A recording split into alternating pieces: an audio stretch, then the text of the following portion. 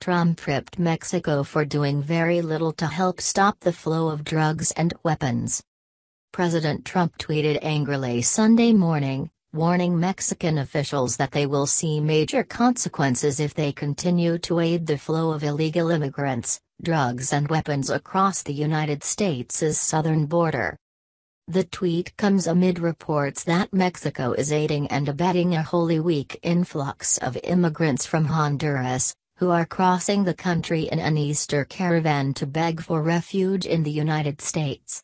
The migrants say that they are not refugees, but workers looking for some employment, and if they can't find it in Mexico, they'll continue on until they're in Texas, Arizona, and California.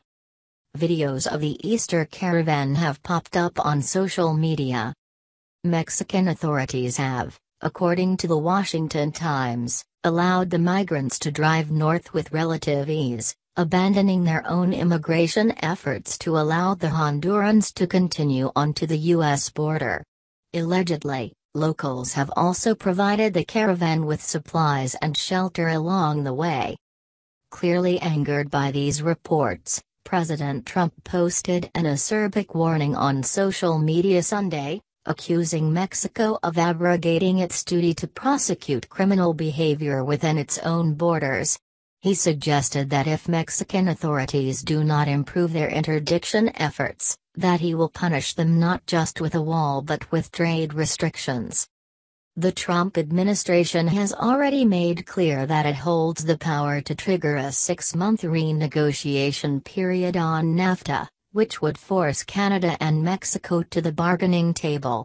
Such efforts with other countries, like China, have proved successful at improving the United States' trade position, but Mexico says it will not renegotiate NAFTA if the president triggers the 6-month warning.